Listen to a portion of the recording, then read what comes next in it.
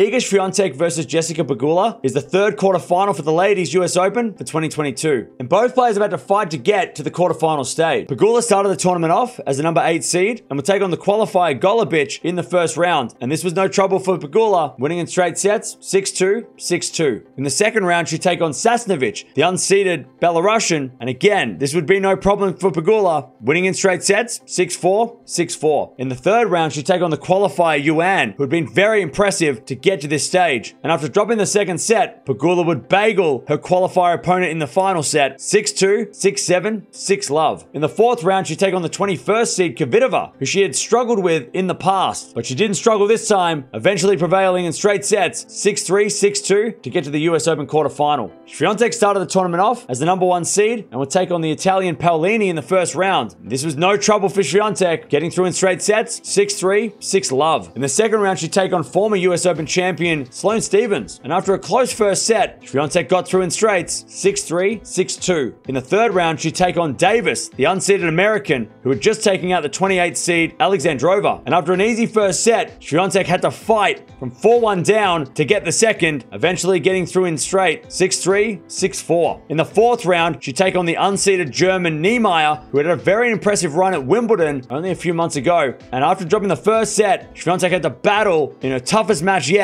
getting through in 3, 2-6, 6-4, 6-love to get to her first US Open quarterfinal. These two have played 3 times before, with Swiatek leading their head-to-head 2-1 with their 2 previous meetings going to Swiatek, and they're actually this year during the Swiatek streak. If Pegula's going to win, she needs to block out the fact that she's lost the last 2, and she has to use the crowd to her advantage. Swiatek hasn't been playing that great, and that added pressure of maybe a biased crowd could push Swiatek over the edge, and Pegula, being very solid, needs to stay as solid as she has been over the last couple of matches. If Swiatek's going to win, she needs to play better. She's been playing against low-ranked players not as well as she could have, and she's getting away with it because of their ranking. Can't be doing that against a fellow top 10 player. She needs to play better. The forehand needs to work, so does the backhand, and also the serve. Been really messy for Swiatek so far. This is going to be a very fun matchup, but I'm going to go with Swiatek. I feel like 3 sets Swiatek. I don't know if Pegula is going to be able to get the job done. She's been very consistent this year. Quarterfinals, finals, semifinals, making it to the second week of events, but Swiatek's the best player on the planet, and that head-to-head is very concerning. Swiatek in 3 sets for me. What do you reckon down in the comments? Who's going to win this match?